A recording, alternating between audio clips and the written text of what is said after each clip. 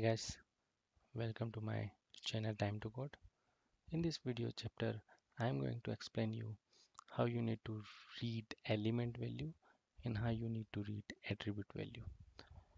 And for those who are visiting this first time, I would request you to go to my previous video chapter where I have explained how to parse XML, complete XML, how you need to define that, what data type you need to use, how to define complex type, all these things, and then jump to this.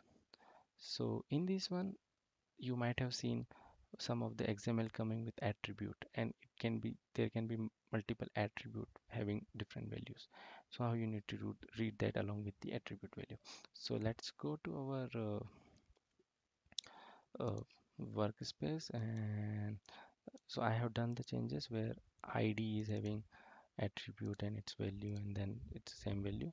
I have added another employee information, and this attribute I have kept at each and every employee level with different values. Okay. For that, what you need to do is, let me just keep it as is and just remove this for now. So this is our old code where ID is this one defined, and it's a string type and getting that value, and I'm using that to print that. But now you have got attribute also along with the value, and how you will read this. Okay, where will you define this? So in order to do that, you have to define your ID as a separate type. ID type. Okay, and below you have to define this ID type struct.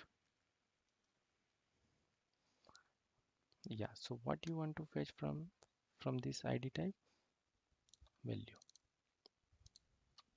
Value, which is a string type, XML colon double quote, and the what you need to do here. So here uh, Golang has given care data as a type in this package, so you can use that, comma care data.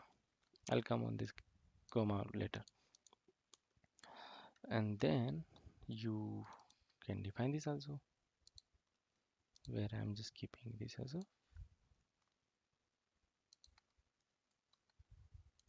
is also string XML colon double quote employee. Okay, and yes, it's attribute, so you have to get comma attribute.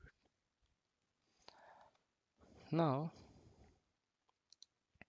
my ID is of ID type has value and employee company name, and below what I have done is it's same.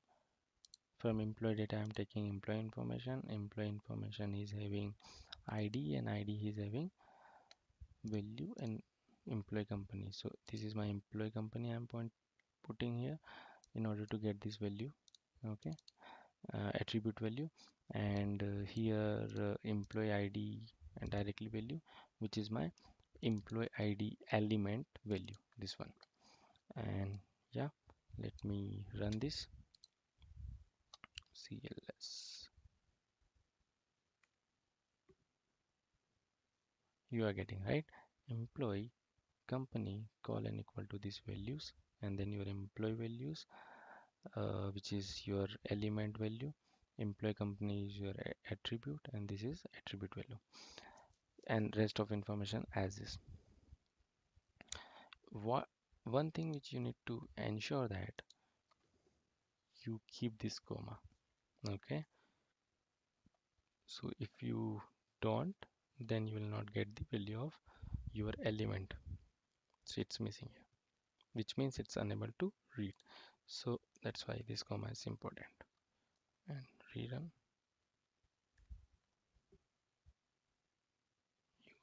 you got your result. So with that, uh, That's it. You are able to read element value as well as attribute value. So thank you. If you have liked this video chapter, please subscribe my channel, please like it and share with others. And if you have any questions, please pass that in the below comment section and I'll come back to you. Thank you.